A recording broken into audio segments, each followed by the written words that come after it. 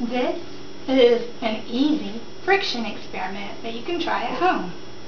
You'll just need a long, thin bottle like this, or a test tube if you've got one that has a screw-on lid.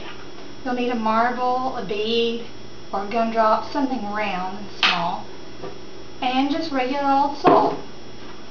You put the marble into the bottle and then fill it about 3/4 of the way full of salt.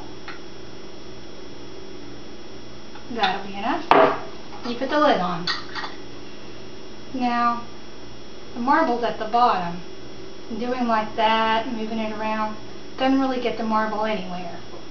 But if you shake it like this, all the particles are moving at the same time, so there's less friction, and the marble can easily move to the top.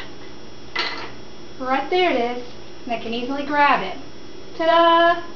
You can also do the same thing with cereal boxes if you want to get the prizes out of them.